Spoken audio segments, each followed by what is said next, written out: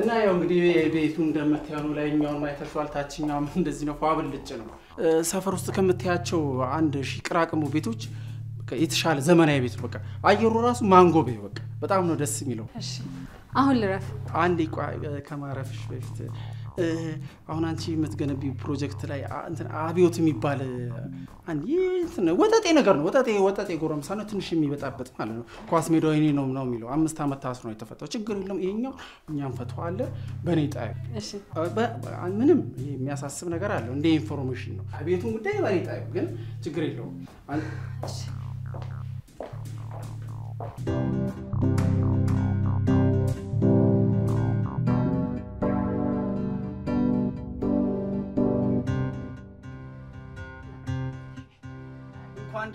እንኳን ደስ አላችሁ አቢናታ የታለ ማዘርዬ እንኳን ደስ አላችሁ ማዘርዬ እንኳን ደስ አላችሁ መቼም የሆነ ወሬ ይዘን ይመጣው አይደለም አሁን አቢናታ መጣርና አሁን ስለ ኳስ ሜዳው ጉዳይ ምናምን ላወራው እኮ ቆይ 5 አመትስ ወህኒ ቤት ከርሞ ለመጣ ሰው ኳስ ሜዳ ተሸጠ ተብሎ ለመናገር እንደ ባንዲራ እየተውለበለብክ መምጣት አለብክ ዴ ቆይ አንተ ትንሽ አይደበረም እንዴ በምን ሸቤ እንደገባ ያው ከሆነም ተመልሶ እንዲገባ ነው ጣጣይ በቃ ይውላ አንድ ሳምንት ቢያስጠብቀውና ንገረው በኔ ጣሉት አልኩ አይደል በኔ ያጠሉትም እንደ ከአንድ ሳምንት በኋላ ዱቃ አረገ በሙድ ማለት ነው ማዘሪ በሙድ እነግረዋለሁ ችግር የለም እንዴ አቢናታ የኔ ጌታ ወይኔ አቢናታ ላሻለኝ ወይኔ አቢናታ ምንሽ በቃ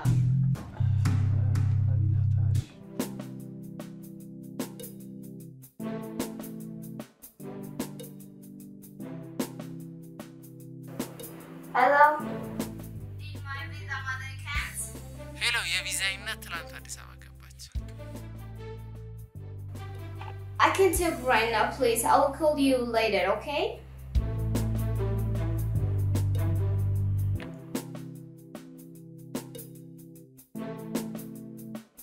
ወይኔ አብዮት እኔ በህይወት እያለሁ ነው እሷ እዛ ሜዳ ላይ ቤት ደርደራ መቸበችበው እኮ እኔ ነግሬያታለሁ አንድ ኢንጂነር አይደለም አንዴ አብዮቱ ከአንድ ኢንጂነር ቀርቶ ከመንግስት ጋር የማይችለው እኮ ነው ብዬ እሱ ሌላው ነው የማይችለው ነው ምናምን ብለህ መልክ ትሰራለህ እንዴ አናቃችሁም እንዴ አንዴ በችርቻሮ አንዴ በጅምላ ያረጋችሁ አንዴ መሬቱን ቅድም የምትሉ ስማ እዛ ሜዳ ላይ አይደለም ቤት ደርድራ ልቸበችብ ይቅርና ጠጠር መጣል እንደማትችል ነገር እኮ አትበለኝ ሜዳው ለኔ ምን ማለት እንደሆነ ብታቅ ትነግራት ነበር መጀመሪያ አንዴ አይደለም ገላት ሁለቴ ገላታል እስር ቤት ለኔ ብርቅ አይደለም እሺ እኮ አትበል እባክህ ሽኮኮ ምን አባል ታመጣ ነው ሽኮኮ ገረመ እንዴ ቦርኮ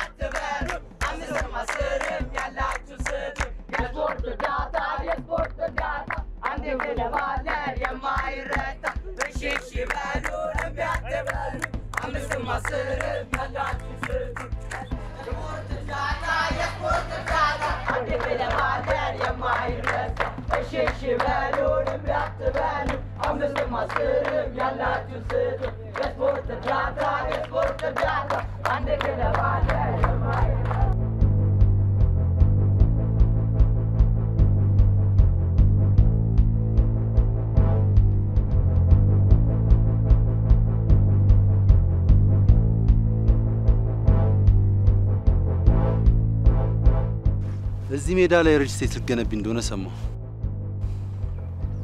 ብታሳውቂን አሪፍ ነበር። የሚመለከተውን አካል አሳውቂያለሁ። አንተም ማሳወቅ ያለብኝ አይመስለኝም። እነዚህ ልጆች አይሻቸው? የነሱ ዓለም የሜዳ ነው። ይሄ ሜዳ ነጠቅሻቸውና ቤት ሰርተሽ ስትቸረችሪ ልጆቹ መውደቅ ያጣሉ፣ ሱሰኛ ይሆናሉ። አስፋልት ላይ ሲጫወቱ መኪና ሊገጩ ይችላሉ፣ ሊሞቱ ይችላሉ። መቼም የሁሉ ሰው ከሚሞት አንድ ሰው ይሞት ይሻላል። ልንገርሽ፣ እደፋሻለሁ። ኧረ እባክህ ህግ ያለበት ሀገር ነው። ስራ የለም። ስራዬን በተግባር አሳይሻለሁ። አብ ጀምር። በደንብ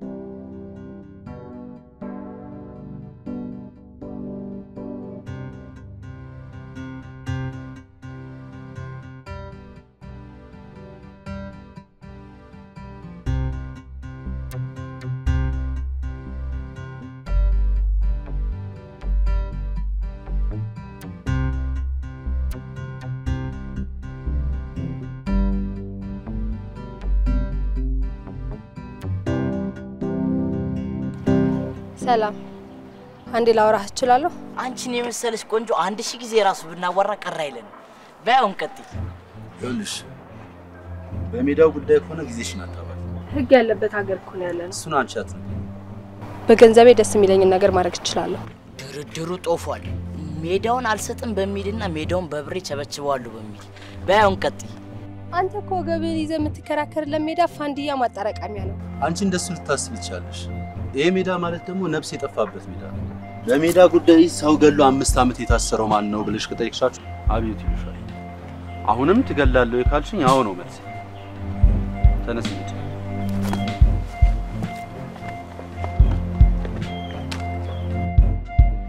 ጅቡ እንዴት ነው? ሰላም ነው?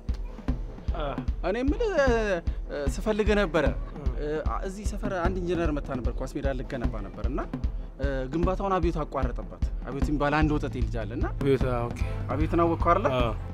እና በቃ እሱ ሲያስቸግራ ጊዜ እሱን ላስቆመልኝ ሰው 100 ሺህ ብር መድባለሁ ስትል አንተ መጣህልኝ እና አሁን ቅድሚያ 50 ሺህ ብር ይሰጣል። ስራውን ከሰራ በኋላ ደግሞ 50 ሺህ ብር ይሰጣል። ሰራዋለሁ ስራውን ውሉ ይፈርስ ግን አረ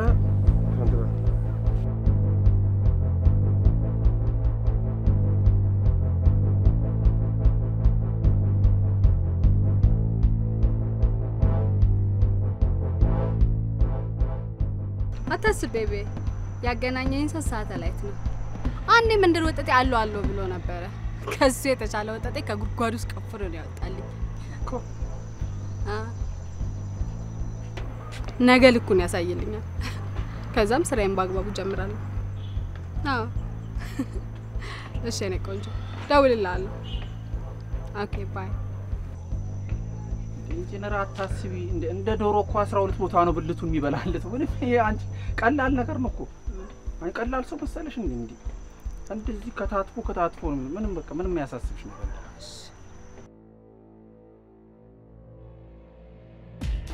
ማን ስለሆንክና ነው አንተ እዛ ሜዳ ላይ ግንባታ አይካሄድም? አብዮት ስማ፣ አብዮት ስማ፣ የሰፈሩ ባለቤት ነኝ። እዛሽ ሜዳ ላይ ድረስና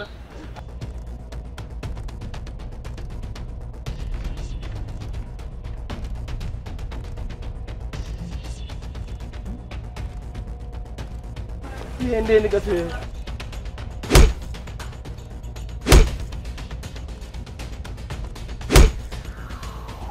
Sister, let me tell you one thing. In America, and when you are talking, everything is in just meaningless, okay?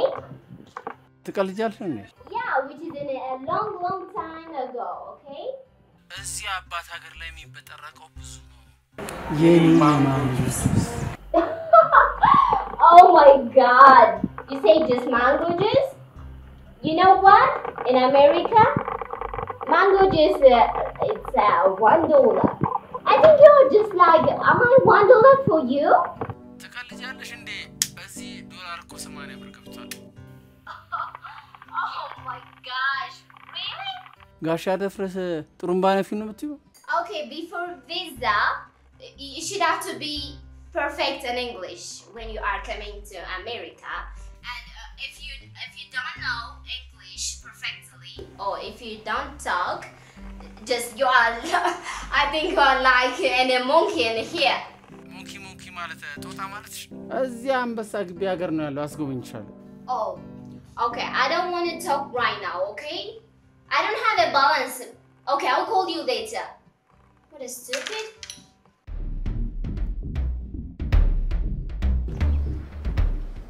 አቢናታ የሰማሁት ነገር እውነት ነው? ይሄ ልጠይቀኝ ነው የመጣው? አይ ከተጎዳ ላሳክም ብዬ ነው። ስፖኬ ኢትስ ኦኬ ይሰረቅ ብቻ ግን ላሳክም ብዬ ነው ከተጎዳ። እና ደግሞ ልጁ ከኔ ጋር ምንም አይነት ግንኙነት እንደሌለው እንድታውቅ ፈልጋለሁ። የምስፖክ ነው ተው። ይኸውልሽ ባበጣ አይደለምሽ ባፈረጠ ነው እኮ እንዴ ድንች እኮ ቢወፍር የሚነሳው እኮ በሹካ እኮ ነው። እንዳንተ አይነት ሹካ ደግሞ ሹካ ራሱ ለማንሳት ይከብደዋል። አቢናታ እኔ ስነ ስርዓት አስይዝልኝ ይልሽ አንተ ስነ ስርዓት ያዝ። ይኸውልሽ ሜዳው ልጆቹ የሚወረቁበት ነው። ሜዳው ላይ ህንጻ ገነባሽ ማለት ደግሞ ልጆቹ በመኪና አደጋ ያልቃሉ። አይንሽን ከሜዳው ላይ ያሽ አይ የምትይ ከሆነ በጣም መጥፎ ጉዳት ትቆጫለሽ። ህፃውን ከመገንባት ምንም እንደማያግደኝ አረጋግጥልሃለሁ። በሜዳው የሚመጣብኝ ሰው ካለ እንደምገለው አረጋግጥልሻለሁ።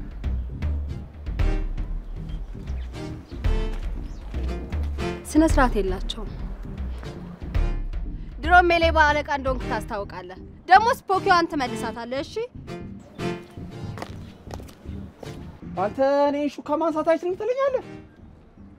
ለኔ ሹካ ማንሳት እንዴት ነው የምትል? ከቤት አምጥቼ እንዴት እንደዚህ አንስቼ አሳያለሁ? አይ ጥሩ ነው እንደዚህ መሆንን ካመንክማ ጥሩ ነው። ሹካ ደም በለኛ።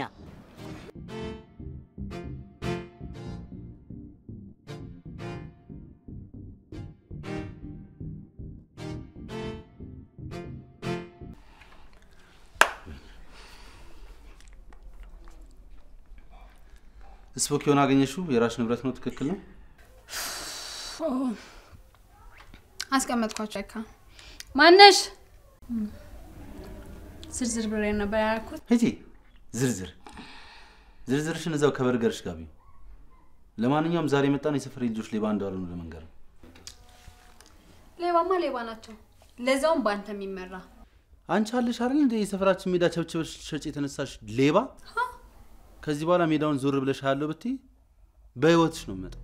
ኦኬ ለማንኛውም ለእንዳንተ አይነት ወጣጤ ምን የመሰለ ህግ አለ? እኔ ከህግ በላይም በታችም አይደለም። በሜዳው የመጣብኝ ሰው ካለ ግን ከማንም በላይ ይሆናል። ትወጡ አንተ ምንድነው ታረጋው? አይ ያው ለመቀመስ ያክል እንጂ ሌላ ነገር እኮ የለም። እናታ ልክስክስ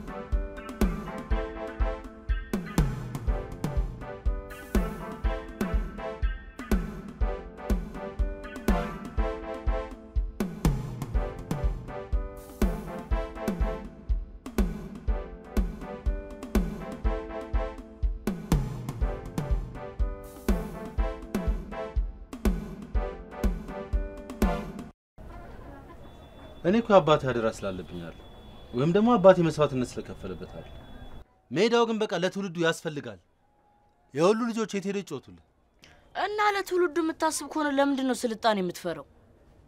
እሷ እኮ ቤቱን እኮ ብቻ አይደለም እኮ ገነባል ያለችው ከጎኑ መጫወቻ ሜዳ ሰራለው አላችም እንዴ? ደግሞ እኮ እንደዚህ ስትል ሰዎቹ እነሱ ቤት ስላላቸው ነው ምናምን ብለው ይረግመዋል። በእናትሽ ይበል ተወይም ብስል በእናት ጎሽ እየነገርከው ነው ልጄ? አቤቴ የሰፈሩ ሰዎች በሙሉ አሁን ተሰብስበው መጥተው ነበር። ኢንጂነርን እሺ በላት ይቀበላት ብለው ለኛም ቤታችንን ታድስልን ለወጣቶቹን ኳስ ሜዳውን ትስራ እባክሽ ለምኝልን ብለው ነው የመጡት። ልጄ እንባቸው ጥሩ አይደለም። ይረግሙሃል ልጄ። ጭራሽ እነሱ ጋር ሜዳ አውርታቸዋለች? አዎ ተጨነቁ ልጄ። እኔ አያገባኝም በቃ እሺ። እሰይ ልጄ እሰይ ልጄ ተባረክ። ግን አንድ ነገር ወቁ። እቺ ሴትዮ እዛ ሜዳ ላይ ሌላ መጫወቻ ካልሰራች እገላትና ደግሜ እስር ቤት። በእናትህ እንደሱ አትበል። ዘርበል አልሰማም። በዚህ ጉዳይ አልደራደርም። እንዴ ምን ነው ልጄ? አሁንም አንቺ ስለሆንሽ ነው ያልኩሽ።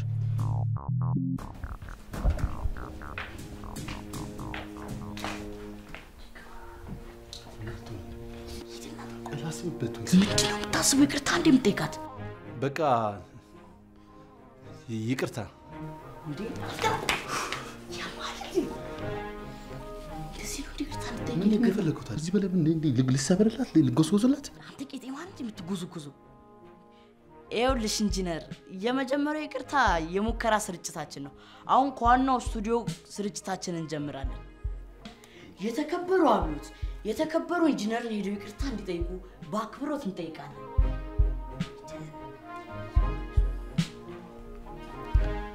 ጥፋትን አምነ ይቅርታ ልጠይቀኝ ስለመጣክ በጣም አመሰግናለሁ። እኔ ጥፋተኛ አይደለም። ጥፋትን ማመን እኮ ሽንፈት አይደለም። ባንቺ ነው የምሸነፍ? እንኳን ባንቺ እኔም ባለው እንደምሸነፍ ሰው አይደለም። ይቅርታ የጠየቁሽ ስላጠፋው አይደለም። ሐሳብ ሳይገባኝ ስላግሏላሽ። እንደ ስም ትልቅ አብዮት የሚያስነሳ የትልቅ ሰው ንግግር ነው የተናገርከው። ከዚህ በኋላ ስራሽን የሚያደናቅፍ ሰው ካለ ጸቡ ከኔ ጋር ይሆናል። አብዮት ከስከ ዛሬው የበለጠ በጣም ታስፈልገኛለህ። አብረሽ ነኝ። አረፍ በሉስ።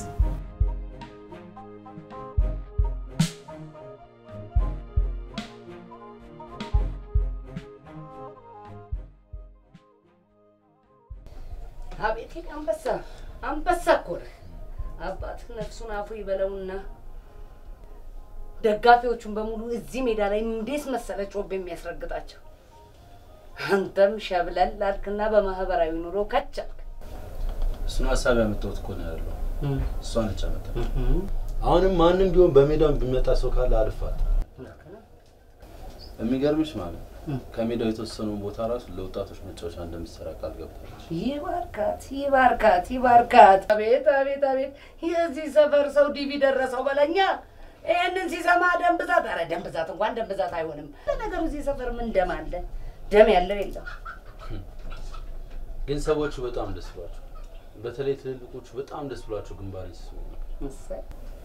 ወጣቶቹ ግን አሁን የሚሆን እየመሰላቸው በጣም ጓጉተዋል። ጀግናው የሀገር ልጅ ብስል ግዴታውን አጠናቀቀ። ነገር ዘመቻ እኮ ፀሐይ እስክትገባ ድረስ ነው። አይ የኔ ቅመም የኔ ሳተላይት። አቤት የነገርኳቸው ማዘርና ፋዘሮች የመርቁኝን ምርቃት በቀጣጥለው ይሄኔ የበደረስኩኝ። እድሜ ለኢንጂነር በመርቃት እኮ አንበሸበሸችኝ።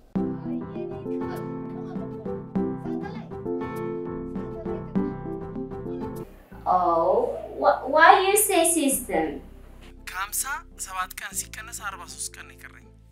ሰኞ ኤምባሲ ትገባለህ ብላኛለች ኢንጂነር። System, why you say that? Oh my god. From 50 days, you know that it's left 7 days. So you have now 7 days, okay? 40 አይደለም እኮ 43 ቀን ይቀረኝ። Why you say that? Why you say that? Okay, let me ask you a question. That America is your 40 days destiny? 43 ቀን 40 ቀን ትለኛለች። ናፍቂያታለሁ ማለት ነው አይደል?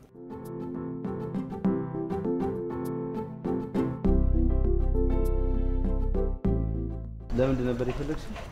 ጅቦ እንዳይተናኮልክ ራስን እንድትጠብቅ ለናግር ፈልጌ ነው። ሀሳብ አይግባሽ እኔ ሰው ልጅ አከብራለሁ እንጂ አልፈራም እሱ ለኔ ታየው በዚህ ነው በቃ ጨረሽ አይ በዛው ነው ቢሮ እየዋልክ ስራ እንድታግዘኝ ነበር በዛውም ከኔ ጋር ትውላለህ በየትኛው ሙያዬ ነው ካንቺ ቢሮ ጋር አብሬ ሆነ የስራ ልምዴስ ምንድነው አመሰግናለሁ እሺ ቆይ አንዴ ብር ላምጣልህ ምን ስለሆንሽ ነው ብር የምታመጪኝ ምን ስራ ሰርቼ ነው ብር የምትሰጪኝ ለማኝ መስልሻለሁ እንዴ ቆይ አንተ ምንድነው እንደዚህ የሚያንጠባረረ አላቀም እንዴ ከጭቃ ጋር ከቆሻሻ ጋር ምናምን አይደል እንዴ ምን ኖረው ቆይ የሚበላሳላችሁ አንቺ አፍሽን አትፈቺ ሁለተኛ እንደዚህ እንድትናገሪ ጥፊ ሲያንሳል አጥንት የሚሰበር ንግግር ነው የተናገረች እውነት አጥንትን ሰበረችው ወይኔ ወንድም ያማል እንዴ ይሁልሽ በቃ አጥንቴ አጥንቱ ስለተሰበረ ማለት ከጎድኑም ከሻኛውም ከሞራውም ማርገሽ አሪፍ አጥሚት ትሰልለታለሽ እውነቱን ነው የኛ ሰፈር ሰዎች ኮንዶሚኒየም በእጣ በዘመድ የሚታደለውን በነፃ ገንብቼ አደላለሁ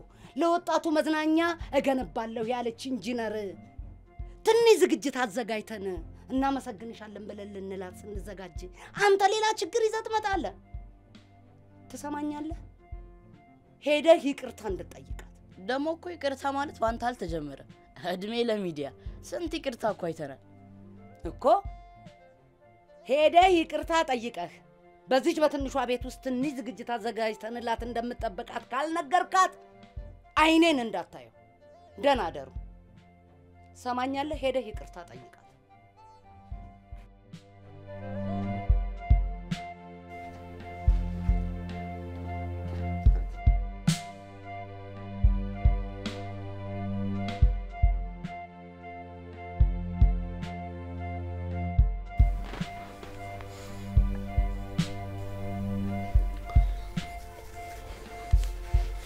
በጣም ይቅርታ እኔ ብዙ ነገሮች ካደረኩ በኋላ ነው የሚገባኝ እሱን የምትገልጽልኝ ቴዲ ነች እናቴ ከሞተች ጀምሮ አንስቶ ያሳደገችኝ ቴዲ ነች ለኔ በጣም ብዙ ነገር ነች ቡና እየቸረቸረች ነው የምታለብሰን የምታበላ በጥፊ እንደመታወች ነግራት በጣም ተበሳጭታ ይቅርታ ጠይቃታለች በትክክልም ጥፋት ሰርቻለሁ ይቅርታ ደሞ የሰፈሩ ሰው ምቴቴን በጣም ወዶሻል የምስጋና ፕሮግራም አዘጋጅቷል ንገራት ብሎኛል በድጋሚ ግን ይቅርታ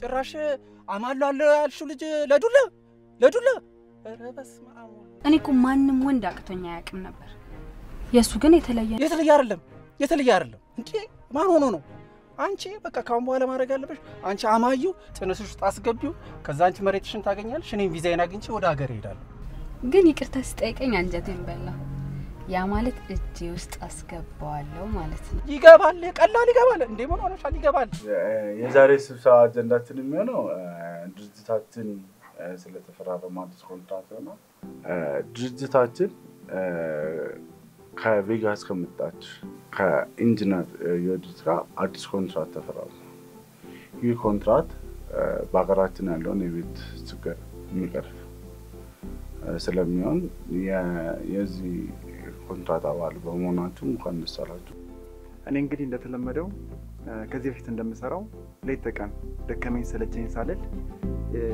ስራውን እንደምሰራ ያው በዚህ አጋጣሚ እናገራለሁ ከዚህ በፊት ሲሰሩ የነበሩ ስራዎች አብዛኞቹ ሁሉ ማለት ይቻላል ሀገር ውስጥ ያሉ ስራዎች ነው ያውኑ ደግሞ ለየት የሚያደርገው ከዲያስፖራዎች ጋር ስለዚህ ሌሎችም ዲያስፖራዎችን በሚስም መልኩ ሌሎችም ተመራጭ እንድንሆን አድርጌ እውነት ነው ማለት ላረጋግጥላችሁ እወዳለሁ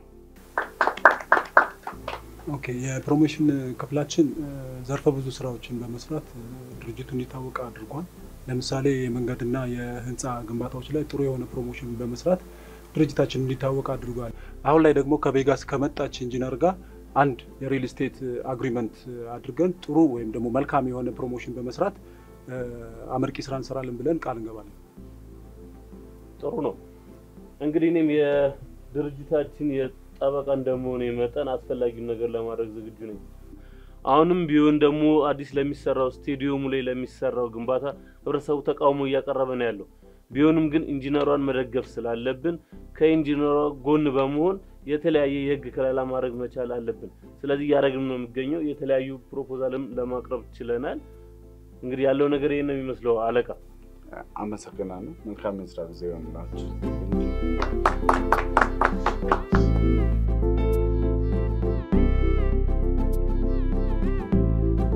እንደ ኢንጂነር የተማረውን የተመራመረውን ለኛ አሜን ሌባውን ለመቀኛ እንግዲህ ኢንጂነር ለአቅመ ደካሞች ቤታቸውን አድሳለሁ ብላ ቃል ገብታለች ከቤቱ እድሳት አጠገብ ደግሞ ጎን ለጎን ለወጣቶች መዝናኛ ሰራለሁ ብላለች እንግዲህ ጌታዬ ፈጣሪ ኢንጂነርን ያሰበችውን በሙሉ ያሳካላት አሜን ነው አሜን ያሳካላት አሜን እሰይ ኢንጂነር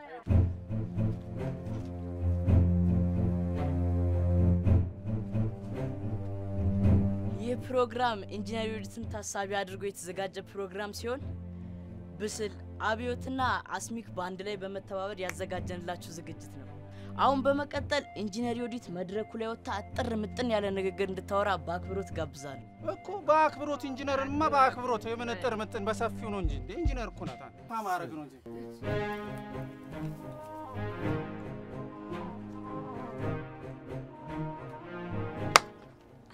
ያው እንግዲህ እናንተ ሁሉ ነገር ብላችሁታል እናም እኔ ለእናንተ በማደርገው በጎ አድራጎት በጣም ደስተኛ ነኝ ምክንያቱም እናንተ በጣም ጥሩ ሰዎች ናችሁ ደግሞ ያልኩትን እስካሳካ ድረስ አልተኛም አረ እኮ ታዲያ ኢንጂነር ቃል ገብታማ እንዴት ይታጠፋል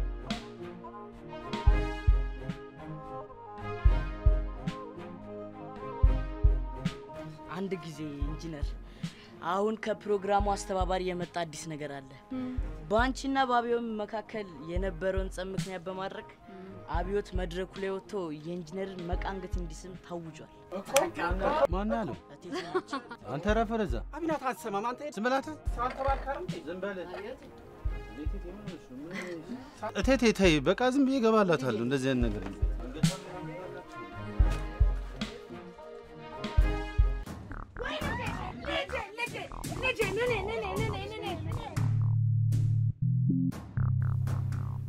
ቆይ ምኗን ነው የተሰበረችው ጉልበቷን ቆይ ግን አንተ ጉልበት ታውቃለህ እንዴት አላውቅም ቆይ እሺ ጉልበት ቤቱ ጋር ነው ይኸው እዚህ ጋር አይደል እንዴ ምንድነው የምታካብዱት እኔ በቃ ከጉልበት ስለማይታች ከዛ በታች ያሻዋት ነው የማታውቁት ነገር ላይ አይ ጉዴ አንገቷን ሳም ሲባል ጉልበት የሚሰብር ሰው ይምጣብኝ አይ እንግዲህ ሌላ ትርፍ ንግግር አያስፈልግም አለበለዚያ ገባልሻለሁ አንተ ግን አንገት ታውቃለህ አንተ ጻል ልጅ አርከኝ እንዴት ነው አንገት ማላቀው ቆይ እሺ እሱ አንገት የቱ ጋር ነው ያው አይደል እንዴ አንገቷ እኔ እንደዚህ ልገባላት ስለ ወደቀችው በቃ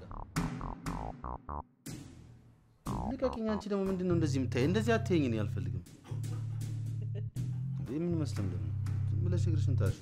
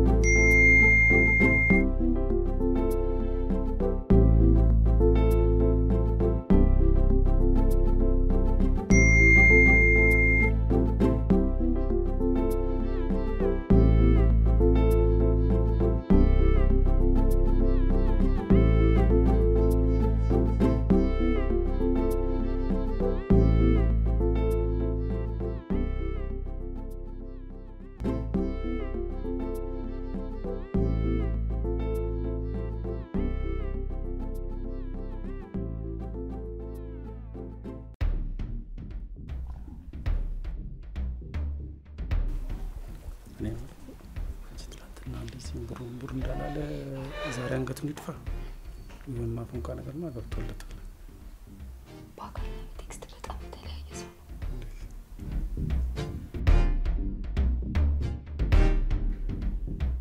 እኔ ምልሽ ትላንት ትተንሽ ከሄድን በኋላ እንዴት ነው አመመሽ እንዴ ትናንት በቴክስት ያወራን ነበር እኔ ምለው እናት ትናንት አሽቶሽ ከሄድ በኋላ እግርሽ ግን እንዴት ነው የመጠስጠዝ የምናምን ስሜት የለሽም ምንም ማለት አብዮት በልትናንትና ያሻሃትን አሁን ሂድና ዳስስ አርጋት ተነስ ቼክ አድርጋት አይ ምታሽቻታለሁ እኮ አንዴ ያው ሲስተም አለ እንዴ እኮ ነው ያለው ሲስተም አለ ምናምን ትላለህ እንዴ ራስ ሰብራት በሊድና ሻት እንጂ እኮ ተነስና ሻት ተባልቃር አራቢናት አትሰማም አትዝም በል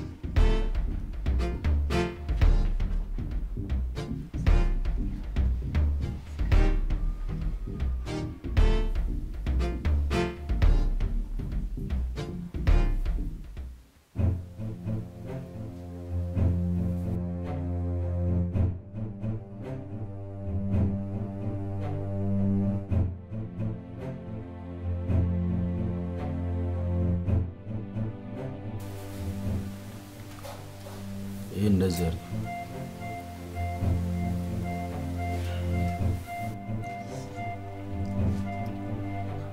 እኔም ብለው በኔ ተውት አልኳችሁ አይደልና ዛንደዝ ማለት ዘንበል በቃ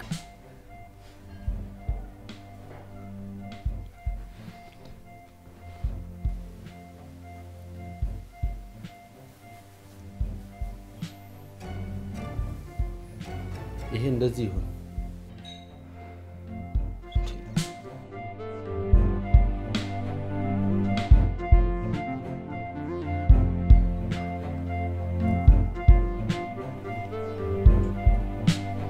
ይሄንን ዝጊው ወይኔ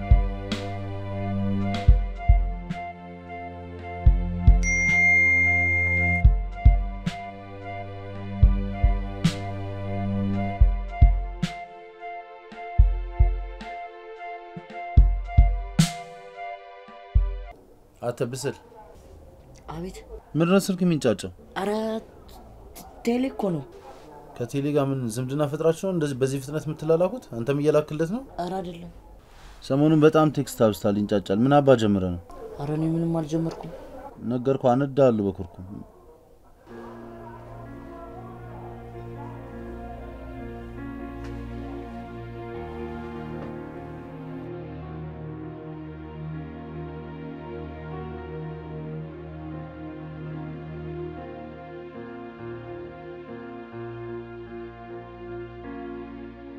ልጁ እንዴት ብሎ ወደ ራሱ ህይወት ይመለስ ለቅሶ ቢሄድ አብረን ኳስ ሜዳ ቢሄድ አብረን ሰው ሊጠይቅ ቢሄድ አብረን አታስብ ሁሉን ነገር ቶሎ ጨርሳለሁ እንዴት ብሎ ወደ ራሱ ህይወት ይመለስ ለምን ዛሬ አንፋታው እንፋታው በቃ ሲመጣኛ እንጣለን በቃ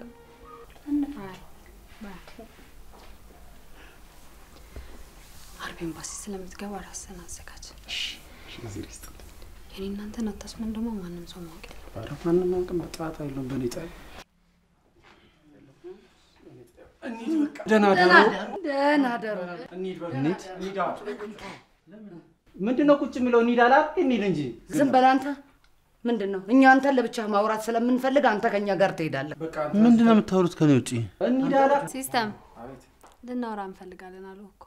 አሃ ነው እንዴ? በቃ እንሂድ። አንተ ተቀመጥ። በቃ እንፈልጋለን አሉ ማዘር እያምጣ እንፈልጋለን። ና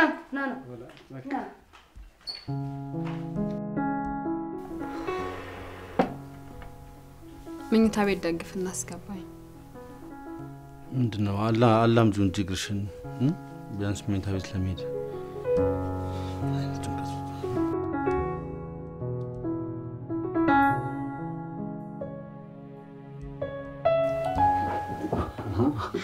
ምንድነው?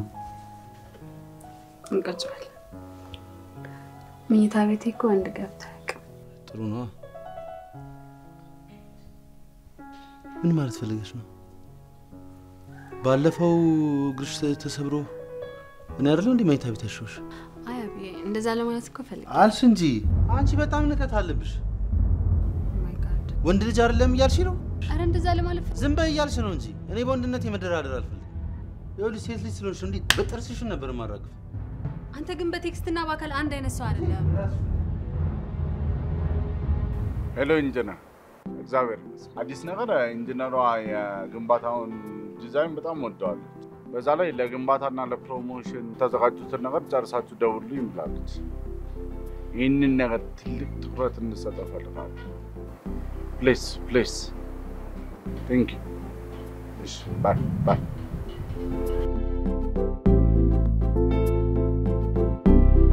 በአንቺ ጉድሽ አልክ። ደህና ደህና ቆይ እንጂ አስተኛኝ። ኧረ እባክሽ ላስተኛሽ? በእናትህ ኧረ ቆይ እራስሽ ተኝ።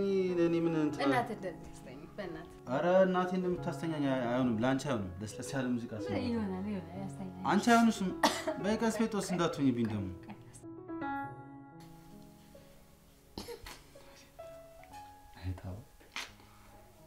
የእርግብ አሞራ ማን ይወዳደራል ከሜዳችን ጋር? የእርግብ ሽውሽው ሜዳ ላይ ያለሽው ሽውሽው። ወይኔ ተኝ እንጂ አንቺ ልተኛ አይደል እንደምዘፍንልሻለሁት። እንዲህ ነበር የምተኛው? ትዬሽ ነው የምሄደው አለበለዚያ።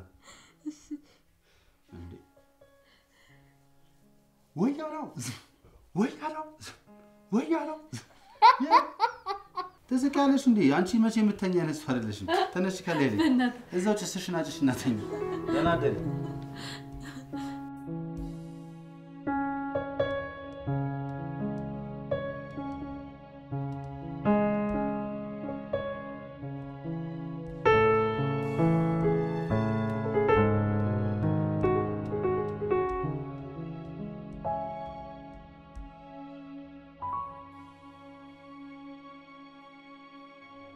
ወይ ግን አንተ የነነዋ እያለ የናስቴር እያለ የነጅ እያለ ወያለው ዝም አይከብድም? እኔ በቃ እናት ድሮ ስታስተኛ በምን አይነት ዘፈን ነው አለች። ይሄንን ዘፈንኩላት በቃ። ቆይ ታዲያ እቴቴ እኮ ወያለው ዝም እኮ የምትለው ዘፈኑ ስለምትወደውና ልጇ ስለሆንክ። ቆይ እንጂ ልጅ ነች? ኧረ አይደለች። ታዲያ ምን አግብቶ ነው ከውጭ ሀገር ለመጣች ልጅ ወያለው ዝም የምትለው? አርፈ ዝም አትልም? በቃ ተወኝ። ሌላ ጊዜ ጥላውን የማሙድን ዘፍንላታለሁ። ደግሞ እሷ ማን ስለሆነች ነው? እንደውም ሲበዛባት ነው ወያለው ዝም። አግኝተህ ነው? አንተ ተወኝ በእናትህ በቃ። ነገ እግሯን ልናለማምድ ስለምንሄድ ያን ያስተካክልላታል። ወይ ደግሞ ነገ ምን ታረጋለህ መሰለህ? ይሄ ለሯጮች የተዘፈነ አሸንፈን የሚለው ዘፈን አለ። እሱን ዝፈንላት። እሺ አሸንፍ። ኧረ እኔ ስቀልድ ነው። ዝም በል። ሰላም በጣም ጥሩ።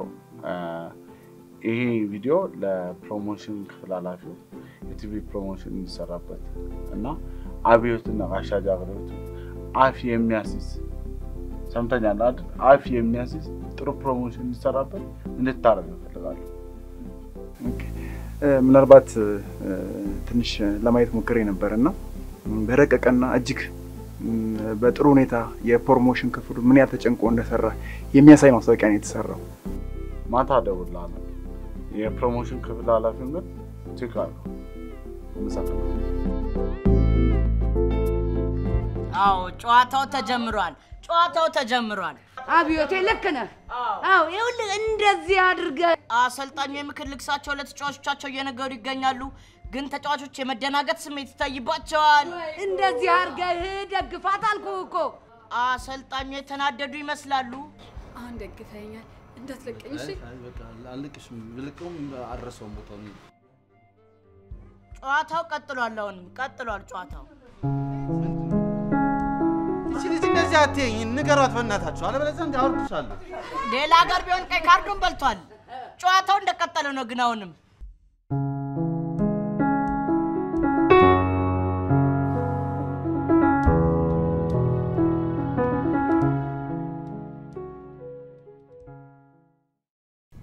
አብዮት ከቺኩፎን ጋር ገብቶለት እኛን ረስቶናል። ለምን ሌላ ቲም ያንሰራ? ምን ይመስላችኋል?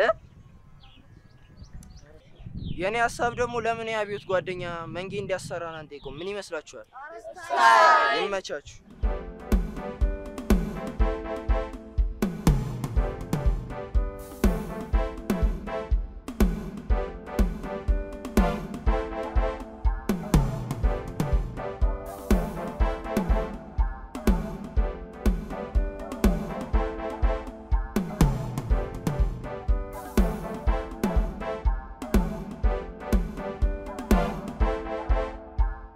ሄሎ አብዮት፣ ያንተ ልጆች መጥተው ነበሩ እንዳሰለጥናቸው። ላግዛ ላሰልጥናቸው? እሺ፣ በጣም ደስ ይለኛል። እሺ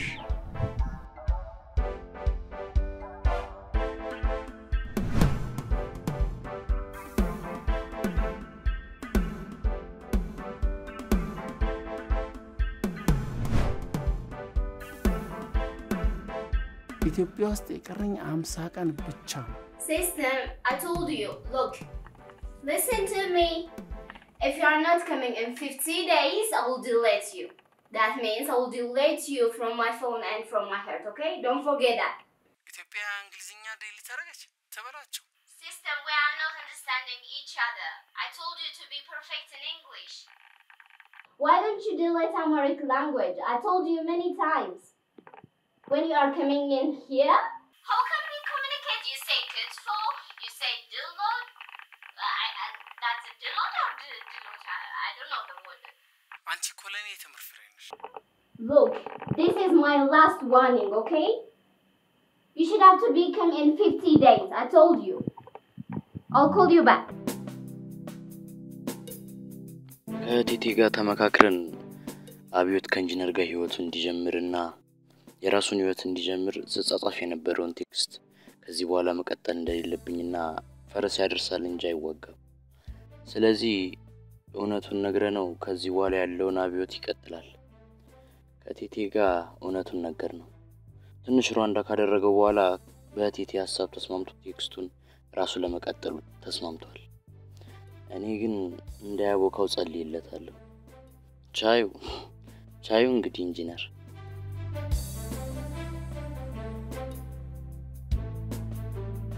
ደፋር ምን አለች? ቀን ባበደርኩር ካርድ ሞልተህ ላክልኝ። እና ታዲያ ምን እናደርጋለን? ከየት አመጣለሁ? ወይስ ቤት ካርታች ዘንክ ፈላት እንዴ? አይደለ? ይበቃል ብለህ ነው መሰለኝ። እንግዲህ ባክሰርቼ ከፍላታለሁ። እስር ቤትም ቢሆን እኮ ፍርድ ቤትም ሰርተህ ክፈል ነበር። ሰርቼ ከፍቼ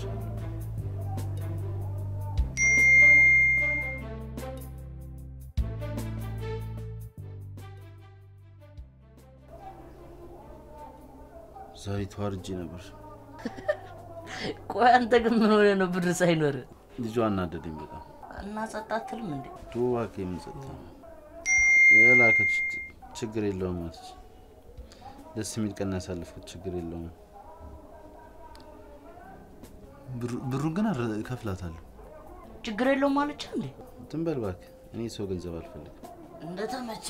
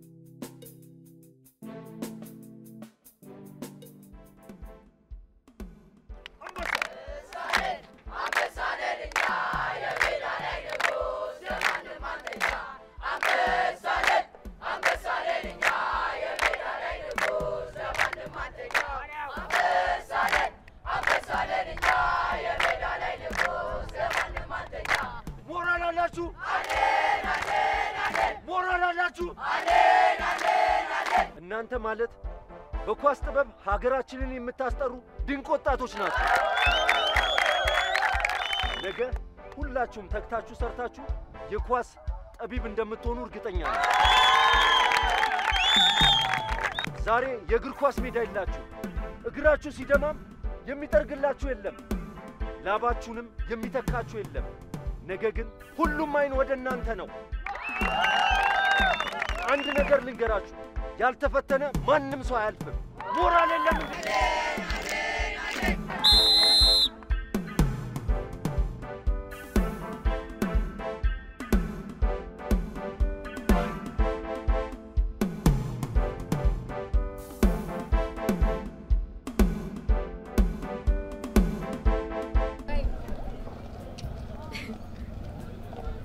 አንተ ጓደኛ የለ? አረ ነበር ከሸበቤ በፊት በጣም ብዙ ፍሬንዶች ነው።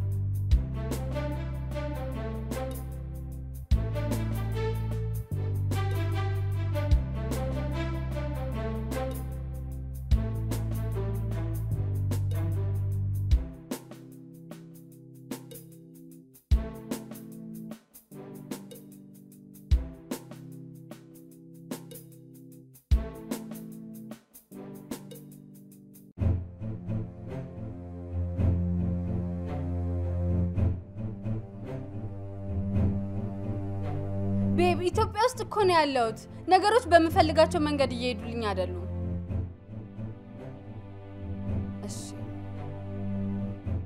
እሺ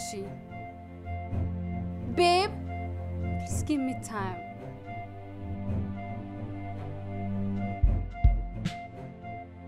Okay, bye.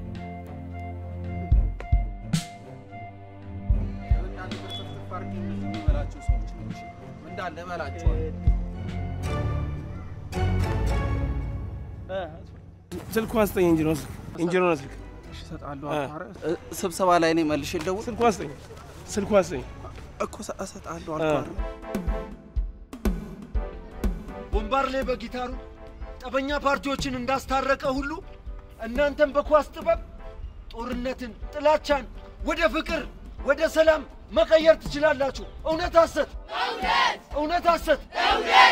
ኢትዮጵያ የተገፈፈችውን የአፍሪካ እግር ኳስ ካባ ዳግም በእናንተ ትለብሳለች። ድነቃቸው ተሰማ ከመቃብር ይቀሰቀሳል። ኢትዮጵያ ከ120 ሚሊዮን ህዝብ 11 እግር ኳስ ተጫዋች አታለች። ነገ ያለ ጥርጥር 11ዱም ከእናንተ ውስጥ ይወጣል። እውነት ሐሰት? እውነት ሐሰት? እውነት ሐሰት?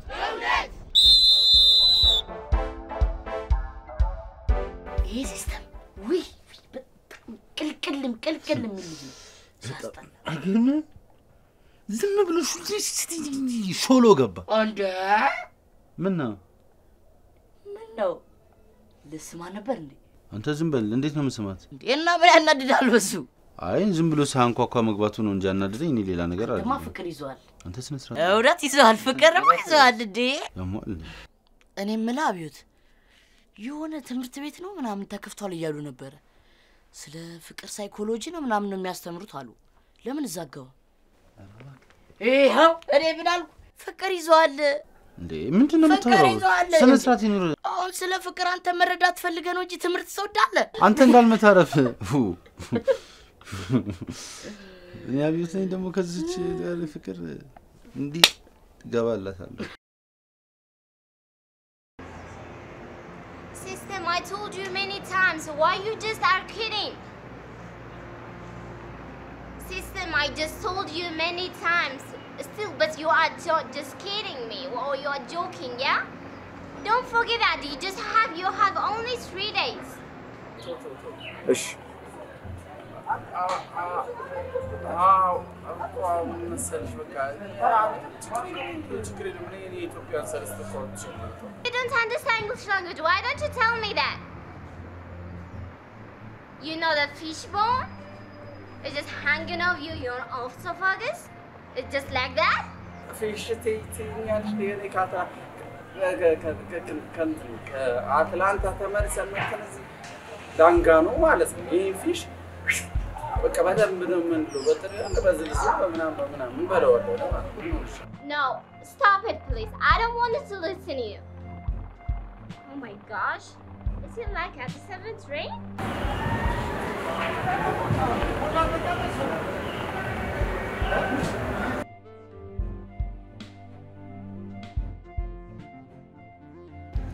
ለምንድን ነው ግን ቆይ አንቺ ልብስ የምትገዢልኝ ለኔ? ልደቴን አብረን እንድናከብር ነው። ታዲያ የልደትሽ ከሆነ እኔ ነኝ እንጂ ለአንቺ ስጦታ መስጠት ያለብኝ አንቺ ነሽ እንዴ? ለኔ ስጦታ መስጠችው የግድ ለአንተ ስጦታ ለመስጠት የግድ ዘመድ መሆን አለብኝ ነው ወይስ መጋባት አለባችሁ? የምን መጋባት ነው የምታወራው? ጉርጓድ ግባ። ያ መሬት አንድ ነገር ይሁን ሙስና እንዳይሆን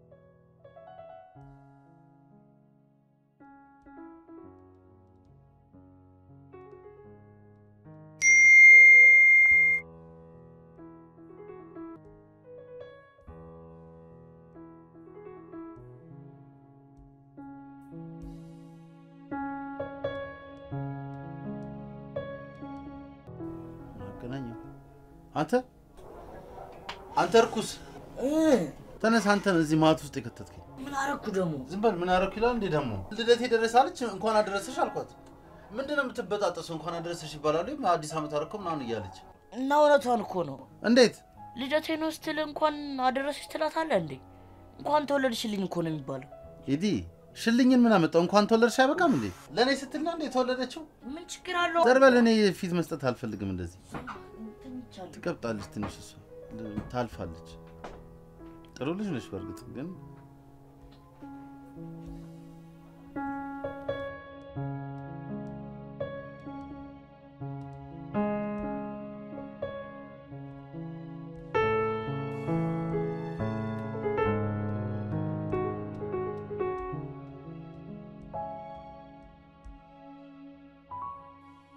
ዛሬ የኢንጂነር ዮዲት ልደት ነው። እኔና ቢዮት ተመካክረን የማማ ብርቄ ጠላ ቤት ውስጥ ሰርፕራይዝ አደረግናት። የኛው ቢዮት ልደቱን የአፍሪካ ዋንጫ መክፈቻ አስመስሎት ነበር። የሆነ ሰዓት ላይ የአባታችን ኢትዮጵያ ሻምፒዮን ስትሆን የተሸለመውን የወርቅ ሜዳሊያ አውጥቶ ለኢንጂነር ለልደቱ ስጦታ ሰጣትና የሜዳሊያ በአንድ ትውልድ ላይ የቆመ ኢትዮጵያ ዳግም ለመጎናጸፍ የምትናፍቀውን የመንግስቱ ወርቁና የአማኑኤል ዘመን ትውልድ አሻራ ብሔራዊ ክብራችን ነው። ማን ያውቃል በእግር ኳስ ሜዳችን ላይ የምትገነባው የመኖሪያ አፓርትመንት ጎን ዘመናዊ የእግር ኳስ አካዳሚ ላይ ትላንት በእነ መንግስቱ በእነ አማኑኤል የተጎናጸፍነውን የአፍሪካ የእግር ኳስ ዋንጫ ድልና ክብር ዳግም የሚያጎናጽፉን የአሸናፊነትን ካባ የሚያለብሱን ታዳጊዎች ይሰሩበት ይሆናል ሲላት ኢንጂነር ዮዲት የተደበላለቀ ስሜት የተሰማት። በመጨረሻም በእትዬ ብርቄ ጠላ ሁለቱም ሰከሩና በኮድ ላለማምድ ተባብለው ወደ መካናችን ገባ። እንዴ በጣላት እምብረን ካዞርክ በኋላ ጀርባን ሰጥተኛለህ ረፊሽ እንዳልገባልሽ ረፊ አርፈሽተኝ እንዴ ልገንዝ ነው እንዴ ባለፈው አስጀመሪኝ ብለኝ ላስጀመሪ አይ ይሄ መርዜተኛ ይመስላል ጀቴ አልተኛም በእናትሽ ተኝ በቃ ሌላ ጊዜ ይሻላል ተኝ የተኛ ምስቱ ባልተኛ ይቀርቃለ ወንድም እንዳይሰማ ከፈለክ አትፍራ እሺ በቃ ደፋር ስትሆንልኝ አስጀምራለሁ እኔ ማስጀመረ በቃ እሺ እኔ ማስጀመረ እሺ እሺ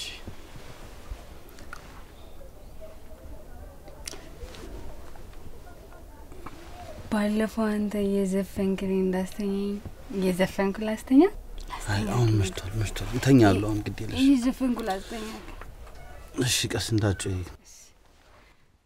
ወያለው ዝም ወያለው ዝም ማን ያሸነፈው ወያለው ሀገር እንዳሸነፈ ሳትነግሩኝ ብቻችሁን ትዘፍናላችሁ እንዴ የርግብ አሞራ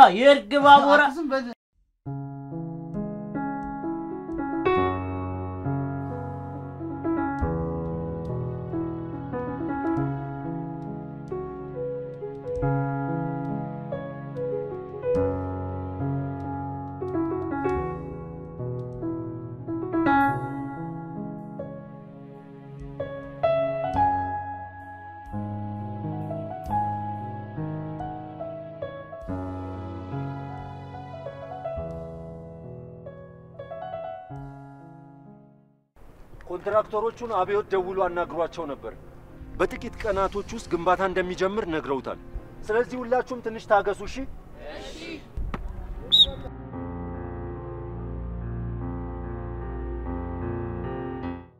ኢንጂነር ለሁለተኛ ጊዜ ቤታችን አደረች እኔም አብዮት ጉዳዩን መኝታው ላይ ሲፈጽም የድምጽ መጣው ጆሮዬን ከመድፈኑ በፊት ቀድሜ ራሴን በጥደፍኝ ተኛው የተኛው እንዲመስላቸው ጎረቤት ቀሰቀስ ድረስ ያንኮራፋው አይኔን አጥብቤ ካሁናውን እኔና ቴቴ በጉጉት የጠበቅነው የ120 ሮማንቲክ ፊልማቸውን መጀመር እንጠብቅም ጭራሽኛው አብዮት ወደ አድቬንቸር ቀይሮ ታረፈ የወተፍኩትን ጥጣውጥቼ ማዳመጥ ጀመርኩ አንቺ ለሰፈራችን እናቶች የገባሽውን ቃል ባለመፈጸምሽ ኳስ ሜዳችን ላይ ግንባታ እጀምራለሁ ብለሽ ካስረከብንሽና ከለቀቅንልሽ ቀን ጀምሮ ብስል ትሬዲንግ አቁሟል እያለ ልቧን አውለቃት ኢንጂነር ግን ወሬውን ችላ ብላ ወደ ዋናው ጉዳይ ሮማንቲክ እንዲገባ ብትሞክር የኛው አብዮት ኮርማውን ወጣት ነካ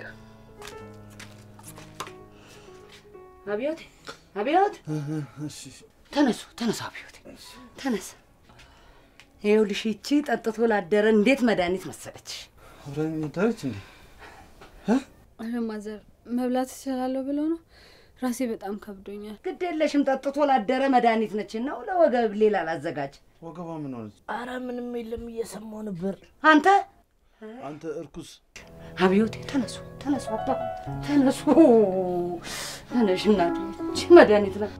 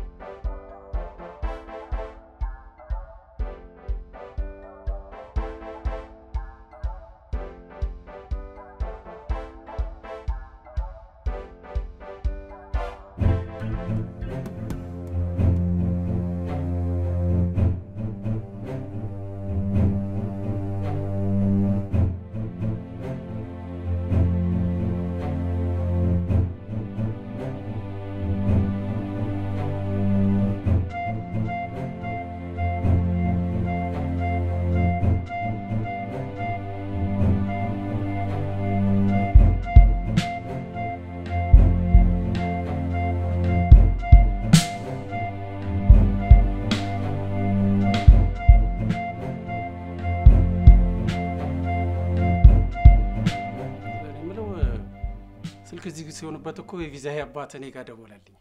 እከፍተዋለሁ እና ምን አለ? ያው ሰላም ምናምን አለኝና እንዴት ነው ለግንባታ የሚሆነውን እቃ ከጉምሩክ አወጣችሁ ወይ አለኝ። እናንተ ምን አልከው? ኢንጂነር የኔንማ እንዴ አንቺ ጋር ቆርደለ እንዴ ያለሁት የመቼውን የቪዛዬ አባት የቪዛዬ እናት ከ48 ሰዓት በፊት ነው ያወጣችሁ እቃውን አልኩት። እኔ ምለው ለምን አታወጩም? ማለት አሁን ፕሮጀክቱ ባለበት ሁኔታ ግንባታው መቀጠል ይቻላል አይደል ነው ወይስ አዲስ ሀሳብ አመጣሽ? እኔ እንጃ የሆነ ዝብርቅርቅ ያለ ስሜት ነው የሚሰማኝ። ማለት እንዴት? ለአብዮት አደርግልሃለሁ ብዬ ቃል የገባውለትን ነገር ማድረግ ባለመቻሌ የሆነ ያልሆነ ነገር የሚፈጠር ይመስለኛል። እና ምን ችግር አለው ኢንጂነር? እንዴ ለታዳጊዎች የከረሜላ ብስኩት እንሰጣቸዋለን። ለአዋቂዎችም ለወጣቶችም ብትይ ለዚህ ሰፈር ልጅ ምን የ3 ቀን የብርጫ ከቻልሻቸው እኮ ጣጣ ያለው አብዮትም ቢሆን ነው ባንቺ ፎንቃ ይዞታል። እንደዚህ ለምን ስትረስ ውስጥ ትገቢያለሽ እንዴ? ያልከኝን እኮ ነው ማድረግ ያቃተኝ። እኔ መርዝ ባቀረብኩላቸው ቁጥር እነሱ ንጹህ ልባቸውና ፍቅር ነው እየሰጡኝ ያሉት። አንቺ ምን ሆነሻል? የዋት ሆኛለሽ እንዴ? ይኸውልሽ አንድ ነገር ልንገርሽ፣ አብዮት ማለት የመጨረሻ በልጥ ሰው ነው። አንዴ እዚህ ላይ ከወጣ ማውረድ ያቅትሻል። እንጃ ብቻ ተረጋግቼ ማስብበት ጊዜ ያስፈልገኛል። ስለዚህ ላዘገየው አስቤያለሁ። ኢንጂነር እኔ ሳቅሽ አንቺ ላመንሽበት ነገር ቆፍጫጫ ነሽ። ስለዚህ ማድረግ ያለብሽን ከማድረግ ወደ ኋላ አትበይ። ላዘገየው እንጂ ተዋለሁ አላልኩ።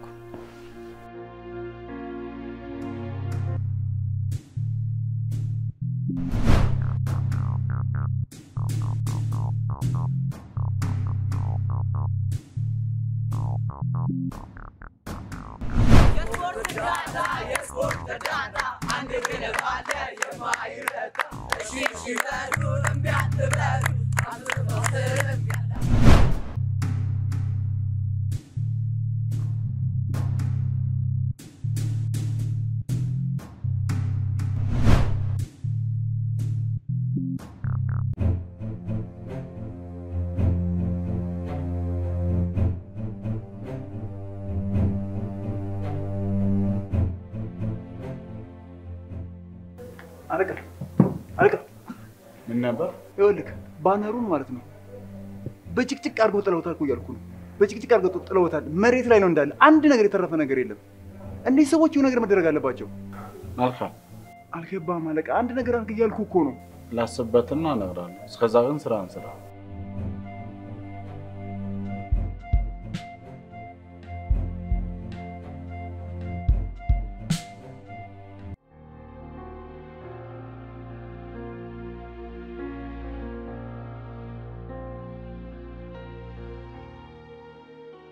ነገሮች እንደምፈልጋቸው የሚሄዱልኝ ስላልሆነ እኮ ነው። ምን ከ3 ቀን በኋላ አይ እሺ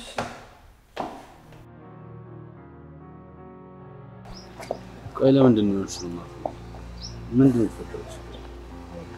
እንዳታስቡ ብዬ ነው። ስልኬን ስለሚዘጋው እንዳትጨነቁ ብዬ ነው። በጣም ከባድ ውሳኔ ነው። እኛ በህይወታችን ያለን እኮ ሁለት ነገር ብቻ ነው። በተለይ ከጊዜ በኋላ አንደኛ ህይወታችን ያለን፣ ሁለተኛ አንቺ ነሽ ያለሽ። በጣም ለምድንሻል። ምናልባት የነፍስ ጉዳይም ከሆነ ነፍሳችንን እስከ መስጠት ድረስ እንደርሳለን። የሆንሽውን ንገሪኝ። ጉዳይ ልጨርስና ስልኬን ከፍቼ አገኛቸዋለሁ። እንጃ በጣም ከባድ ውሳኔ ነው። እኔ የማውቀው እኛ እንደማንችልበት ነው። አንቺ ከተስማማሽ የምትችይበት ከመሰለሽ ግን እንሞክረዋለን። እግዚአብሔር ይመስገን።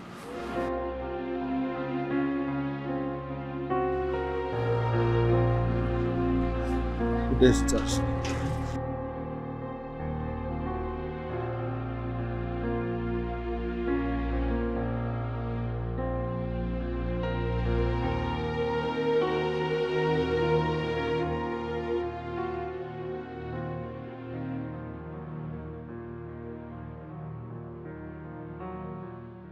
ብሬስጠኝ እሰጣለሁ አልኩህ አይደል?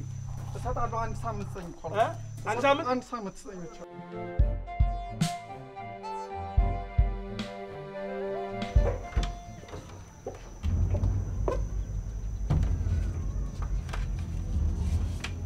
ሀምሳ ሺህ ብር ነው የጻፍኩት። ካሽ ማውጣት ትችላለህ። ክፍያውን ባትከፊ ነው ነገ ነበር ሂሳቡን ማሳይሽ። የከፈልኩ እኮ እንዳገለው ነው። ከዚህ በኋላ አጠገቡ እንዳደርስ። ባለፈው እንደገለው አሁን ደግሞ እንዳልገለው ነው።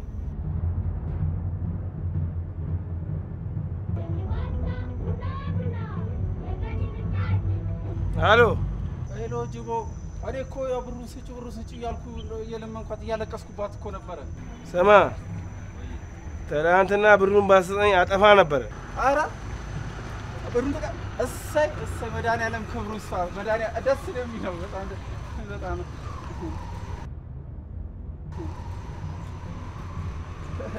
ወይኔ ሲስተም ከኔ ብሩ ገና ለገና የአብዮት ፎንቃ ገባልኝ ብለሽ ለጅቦ ብር ትሰጪዋለሽ? የጅቦን ነገር እኔ ጨርሷለሁ። ምንም አታውሪ። አንተ ነህ ድሮም እዚህ ጸጸት ውስጥ የከተትክ። ያምኑናል ብለህ እንድከዳቸው አደረክ። ሰምኛለሽ? እኔ መቤት አብረን ነው እኮ እዚህ ውስጥ የገባ ነው። የሰማኸኝ አልመሰለኝ። አልሰማሽም? ለምን ነው የምሰማሽ? አልሰማሽም? አሁን ቪዛይን ስጪኝ። አሁን ቤቴን ለቀውጣልኝ። ቤቱን ለቀውጣ? አዎ ቤቴን ለቀውጣልኝ። ካለበዛ የሚከተልን አታውቅም።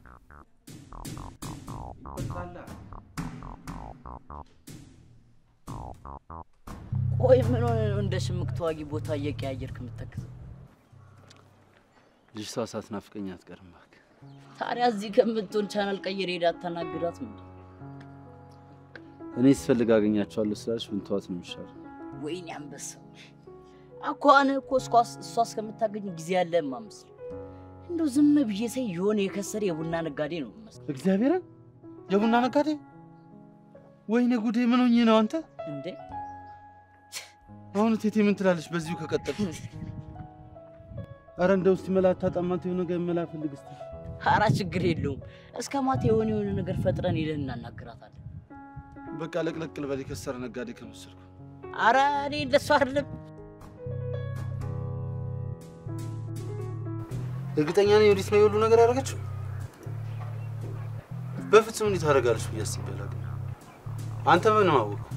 እንዴት አላውቅም። ትናንትና ግንባታ ቦታ ሄጄ እኮ ግንባታውን ከሚፈጽመው ድርጅት ጋር ስትፈራረም ባይኔ በብረቱ እኮ ነው ያየኋት። ደግሞ እኔ አልነግረም ብዬ ነው እንጂ ፍቅረኛ አላት። አሜሪካ ነው ያለው። አሁን ነገ ይመጣል። ፍቅረኛ አላት? ያው ቂጧ እስኪንቀጠቀጥ የምትወደው ፍቅረኛ ነው ያላት። ሶስተኛውንም ቢመጣ እንደዛ ነው የምታደርገው። ማለት እኔ እሱ አይገርመኝም። የሚገርመኝ አንተን የመሰለ ጀግና፣ አንተን የመሰለ ቆቅ ሰው ማታላሏ ነው በጣም ያናድደኝ ማለት ነው። አክኒ አብዮት ማንንም ያታል። እሱማ ነው ግን አላወቀችም። ሰው አታውቅም እንጂ ብታውቅ ኖሮ ይሄ ከዱባይ ያመጣችው ጸጉር አለ አይደል? 9 ቦታ ያሰፋችው እሱን 9 ቦታ እየጎተት ኮብልስቶኑ ፒስታ እንደምታደርገው አታውቅም። ሰው አታውቅም። አብዮትን አታውቀውም። በፊትም የመጣዋትን ማሰባል እሱማ ነው ልክ ነው። አታደርገውም። ልብህን አውቃ ነው። ግን የሰፈር ሰው ቢሰማ ስፔሻሊቲ የብርቄ ቢሰሙስ ቢረግሟትስ? መርፌ ቢተክሉ እኮ እንደ ባብ መሬት ለመሬት ወዴት ነው የምትሄደው?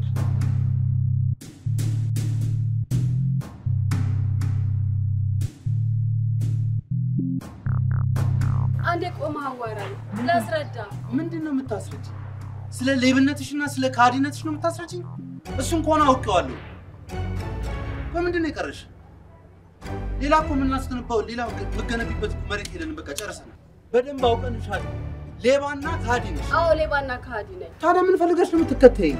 ስላደረግሽን ነገር አለ ምሳሌ ነሽ። የሆነ ደን ውስጥ የሚኖሩ አውሬዎች አሉ። እነሱ አውሬዎች ደኑ ሲቃጠል ደኑ ትተው ያን ጊዜ በማን እንደተደረገው ታውቂያለሽ? በጠባቂዎቻቸው። ምክንያቱም እንዳይበሏቸው። ይሄንም እንደዛ ነው ያልሽ። ከሜዳችን አባረርሽ። አሁን ሱሰኛ ነው። ምንብሉበት እናጨሳለን፣ እንቅማለን፣ እንጠጣለን። ይሄን ያልሽ ደስ አለሽ? ቃጥቀጥ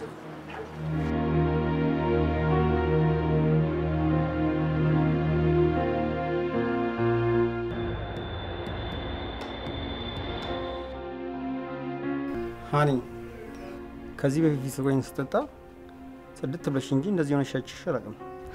ስለበረደኝ እኮ ነው። እንደኔ አይነት ሞቅ የሚያደርግ ባል እያለሽ እንዴት ይበርድሻል?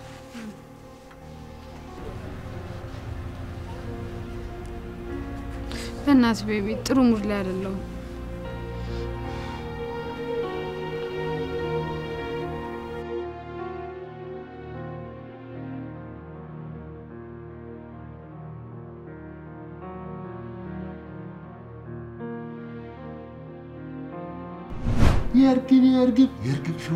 የርግብ ሽውሽው ሜዳ ላይ ያለሽው ግሽውሽው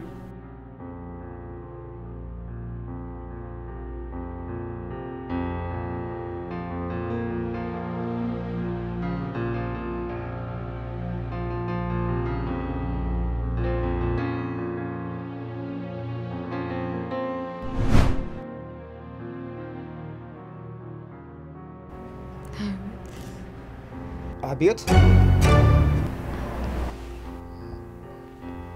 ይቅርታ ቤቢ፣ ልክ ስላልሆንኩ ነው። እሺ ይቅርታ።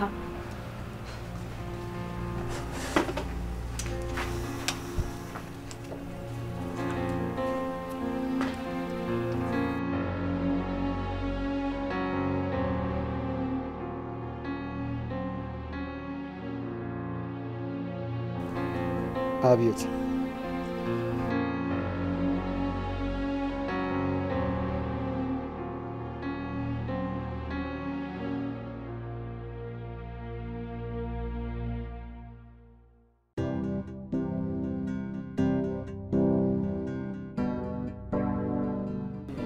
አንተም ብዬ ነው እዚህ ጣጣ ውስጥ የገባሁት። እንደዛ ደክሜ ቪዛዬን ስጠብቅ 4000 ብር ትስጠኝ።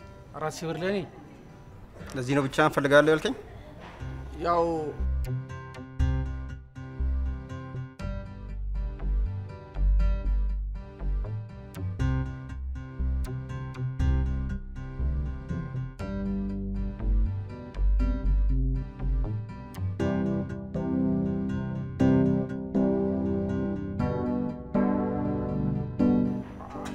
ለኔ ወንድሜም አባቴም እናንተ እያለ አብዮት ከሚባል ልጅ ጋር ስትማገጥ ሳይ እርግጠኛ ነህ? ምን እርግጠኝነት ያስፈልጋል? እኔ በአይኔ በብረቱ አይደል ሲሳሳሙ ያየሁት። ስሙ ማን ነበር ያልከኝ? ምን ስም አለው? አብዮት ነው። አብዮት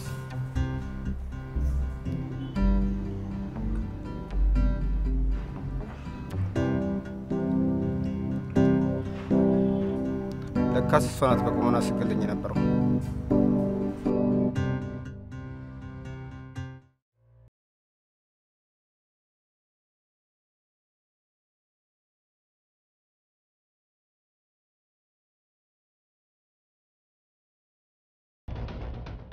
ለምንድን ነው ሜዳው እንዲህ የምትቃኝ?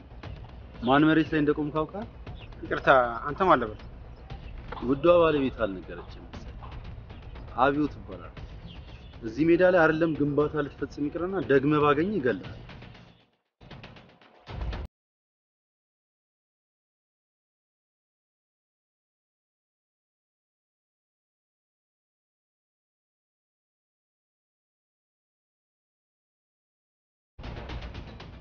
በተነጋገርንበት ሰዓት አንተ ጠብቀሃል።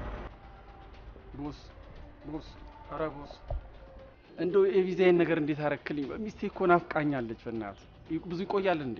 መጀመሪያ የራሴን ጉዳይ ልጨርስ። ቴክ ኬር። ጉድ ሆነናል እኮ። ምንድን ነው የምታወራው? ኢንጂነርን ሊገሏት እኮ አስበው እኮ ነው። እነማን ናቸው የሚገሏት? እነ ጅቦ ከባሏ ጋር አብሮ ኢንጂነር ሊገላት ነው። በምን ምክንያት ነው የሚገሏት? አንተን ስላፈቀረች በጅቦ አማካኝነት መሬቱ ላይ ሰው አስቀምጥሽ ብሎ ሊገሏት ነው።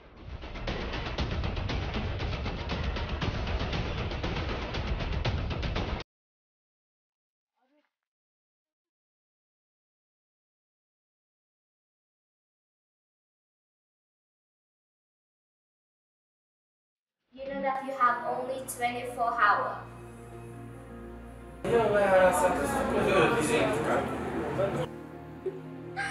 Oh, it's a good news. So we are going to start our new life. ዛሬ አፍ በፈታሽበት ቋንቋ ወሬ You say Amharic? There's a proverb in Ethiopia, I remember that, which they say that Amharic just that crows an ocean or sea, something like that. ለእኛ ግን ጥበባችንና ማንነታችን ይሄ ነው። አንቺን ለማግኘት ስል ትውልድ ገድያለሁ፣ ሀገር ክጃለሁ፣ ቅጣት ይገባኛል። ደህና ነች።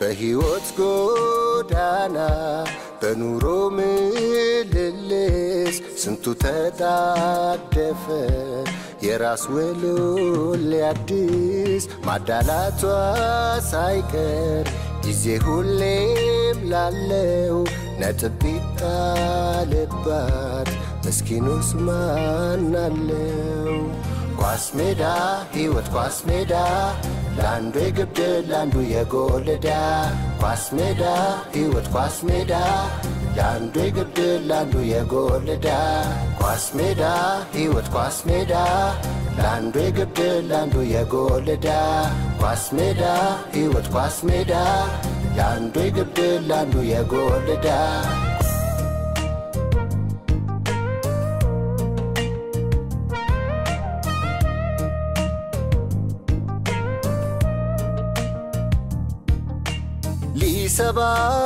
ሊሰፋ በመስኪኖች ርስት ዳግም ቃል ይበላል ቃል በገባ ማግስት የፈለገስ ቢሆን ቢታሰብ ቢታለም 90 ዓመት እንኳን የሚኖር ሰው የለም ኳስ ሜዳ ሕይወት ኳስ ሜዳ ላንዱ የግብድ ላንዱ የጎልዳ ኳስ ሜዳ ሕይወት ኳስ ሜዳ ላንዱ የግብድ ላንዱ የጎልዳ ኳስ ሜዳ ሕይወት ኳስ ሜዳ ላንዱ የግብድ ላንዱ የጎልዳ ኳስ ሜዳ ሕይወት ኳስ ሜዳ አቤት ለኔ ስትል ህይወትን መስዋዕት በማድረግ በጣም አመሰግናለሁ ላንቺ ስላረዳ ለሊና ይስል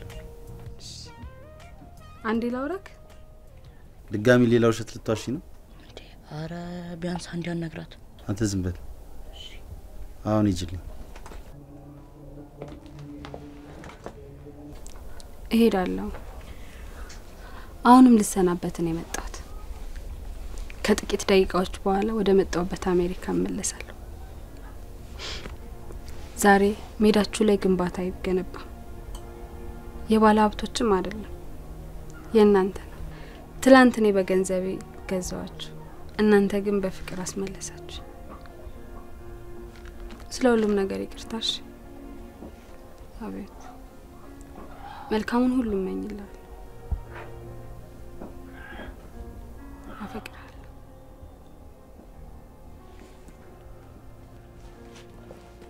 አንተ የሄደች ኮነ ነገር በላት እንጂ ኢንጂነር ለቴጂ ነው እንዴ አዎ ናቺን አስለምዳለሁ ያልሽኝ ነገር ታዳ ሳታስለምጂኝ ምን ነው አረከ አራ እጄን ከፍ ቆይ